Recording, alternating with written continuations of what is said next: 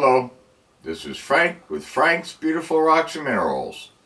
To see my collection of beautiful rocks and minerals which I have prospected from across the United States and other countries, type in on YouTube rock and mineral identification followed by my name, Frank Reiser, space, capital M period, capital S period. Reiser is spelled R-E-I-S-E-R. I encourage you to watch my videos on geology and rock and mineral prospecting and get out there into the field yourself and prospect for those beautiful rocks and minerals. I notice I only have 3 Patreon supporters. I require your donations so that I may buy more materials to bring you fascinating science demonstrations.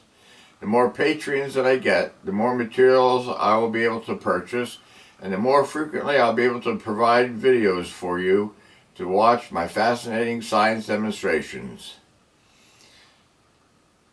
Today's demonstration is on biology. It's about pollen. What is pollen? You can hardly see it. You can only see it as a powder.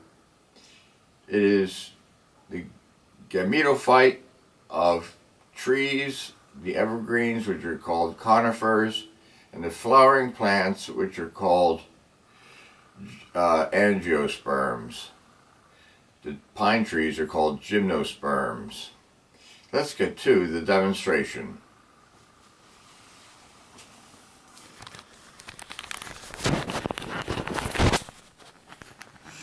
This is a diagram of one single pollen particle. Notice how intricate it is, how many different regions there are to this pollen. Pollen, a microscopic fine to coarse powdery substance, is created by seed plants as part of their reproductive process. Even though it is very small, it is multicellular and consists of many structures. It can appear from trees in the spring, grasses in the summer, and weeds in the fall. Pollen is made up of very small sperm cells called gametophytes. Pollen has a hard coat that protects the sperm cells during the process of their travel from the stamen to the pistil of the flowering plants called angiosperms, or from the male cone to the female cone of conifers, which are called gymnosperms. Germination occurs when pollen lands on the pistil of female cones, making a pollen tube that transports the sperm to the ovule, which contains the female gametophyte. In cross-pollination, pollen in plants is used for transferring haploid male genetic material from the anther to a single flower to the stigma of another flower. Haploid refers to half the number of chromosomes in the DNA. A mature plant is diploid, or having the full set of chromosomes in its DNA. A stigma is the part of the pistil where pollen germinates. A stamen is the male fertilizing organ of a flower, which consists of a pollen-containing anther held up by a stalk called a filament. A pistil is the female organ of a flower. Germination is the formation of a plant from the spore or seed after a period of dormancy. Pollen is a gametophyte, not a male gamete, and could be considered a whole organism, which then forms the male gamete. Each pollen gametophyte contains non-reproductive cells, or vegetative cells, and a reproductive cell called a generative cell. In flowering plants, the vegetative tube cell produces the pollen tube, and the generative cell divides to form the 2 sperm nuclei. A nucleus is the DNA containing part of a cell. DNA is the molecule that codes for what the male or female plant will look like and the rest of its traits.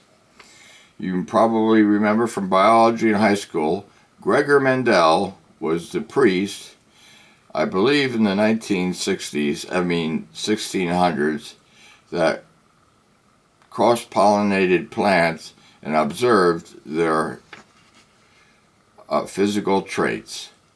Pollen is small, ranging in size from 100 micrometers all the way down to 2.5 micrometers, and comes in all shapes and surface features. For example,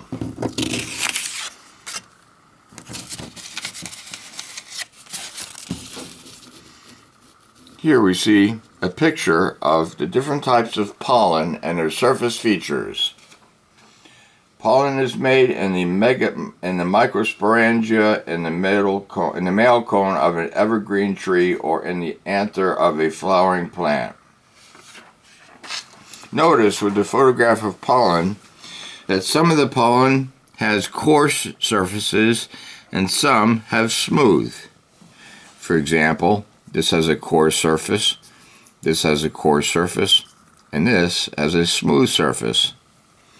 When you develop allergies during the spring, summer, and fall times, it is the coarse surface pollen that causes the aggravation of your nasal passageways that causes your allergies. And you need to take diphenhydramine hydrochloride, which is Benadryl, in order to alleviate your allergies. Let's take a look at what pollen looks like under the microscope.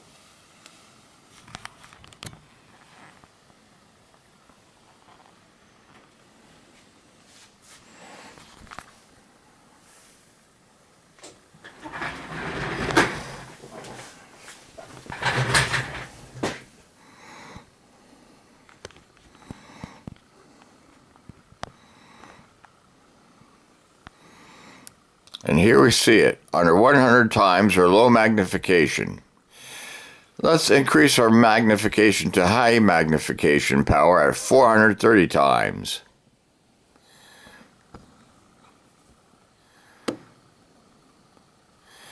And here we see an individual micrometer in size pollen. And like the photograph and the image, notice all of its intricate structures.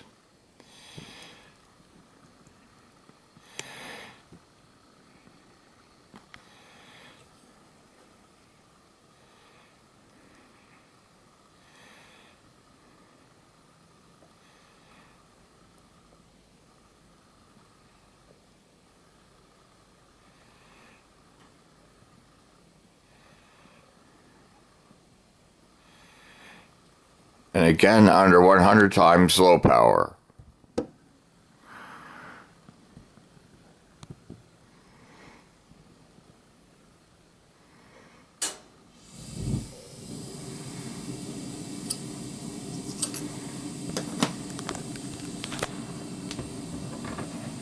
Next, I will display some types of pollen.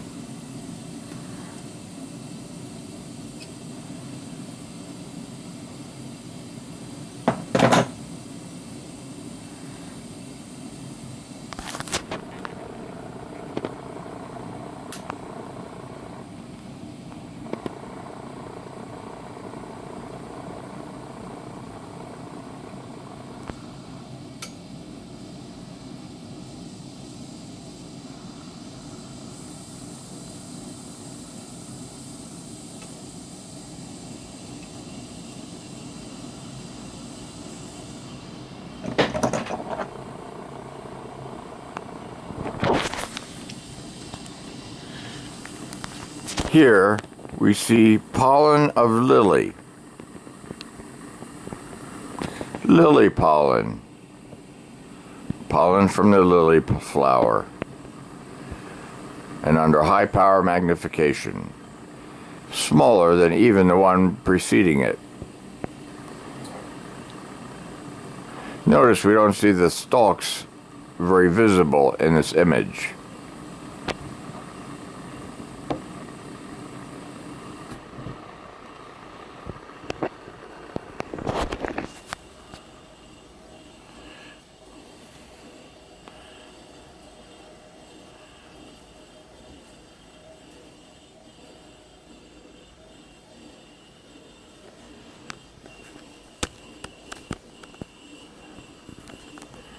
Here we see pollen of sunflower.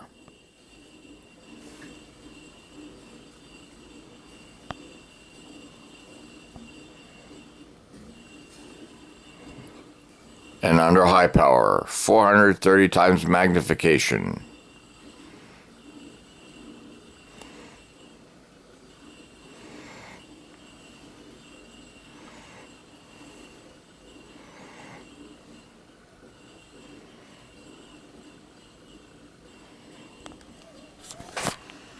And this is Frank with Frank's Beautiful Rocks and Minerals, always reminding you, if you want to find those beautiful rocks and minerals, you only have to do one thing, and that is to keep looking down.